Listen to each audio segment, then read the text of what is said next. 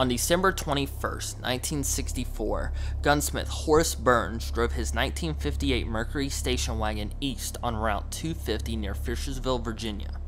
He saw a huge metallic object fly over from the north. It crossed Route 250 about 1/4 mile west of the Woodrow Wilson Rehab Center and landed in a field to his right, just as his car cut off and he drifted to a stop. Burns described the object as 125 feet in diameter and 80 to 90 feet tall. It was shaped like a beehive with no visible portholes, wings, or seams. He watched as it rested for 60 to 90 seconds, then rose up, tilted, and flew northeast. Shaken, he restarted his car and drove home. After telling his wife of the encounter, Burns contacted an extraterrestrial club at Eastern Mennonite College. On December 30th, German professor and UFO investigators club president Ernest Gaiman drove to the landing area.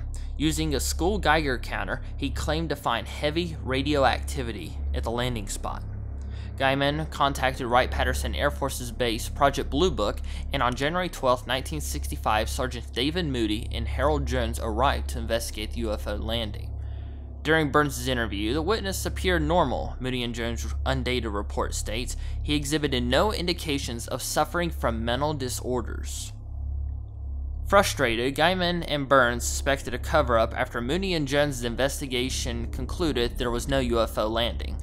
They pointed out that Richmond Times-Dispatch reporter Dallas Kersey had interviewed a Stanton boy who had seen a UFO traveling in the same area and the same time as Burns reported the landing.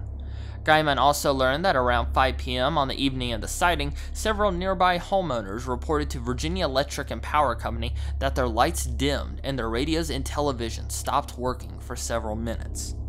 "I think we need a psychiatrist here," Sergeant Jones wrote in a memo to his commanding officer. "What does a person need to eat to see a traveling beehive?"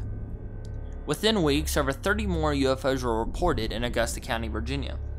On January 20th, 2 boys reported a blue and green fast-moving object near Dooms. Waynesboro News Virginian employee Sam Witt reported a blinking object near Verona. A Fishersville woman told the News Virginian that she and her son watched shapeless, noiseless objects in the sky over Waynesboro for over 90 minutes. The climax of the phenomenon was a close encounter reported by General Electric engineer William Blackburn. On January 22nd, at 5:40 p.m. Eastern Standard Time, the Fishersville resident reported 2 saucers landing near him as he cut wood at an archery range near Brand's Flat. He claimed 3 beings around 3 feet tall wearing shiny material debarked from the larger ship and approached within 12 yards of him. As Blackburn watched, frozen in fear, he noted that they were shaped like humans, with one having very long fingers. They carried no weapons and did not appear hostile. He said they uttered unintelligible sounds before returning back into their ship. "I am sure I did not have a hallucination," he told the News Virginia the 30-minute encounter. "I didn't used to believe in these things. This made me a believer." On January 28th, groups of shotgun-toting county residents began patrolling Route 250 looking for aliens. "This has gotten completely out of hand," Sheriff John Kent told the Associated Press. "Anyone carrying firearms in the county without good reason will be dealt with according to the law." Despite mounting sightings, Charlottesville Leander McCormick Observatory spotted nothing unusual. Larry Frederick, chairman of the University of Virginia's astronomy department, explained that the objects could be meteors since there was some showering activity.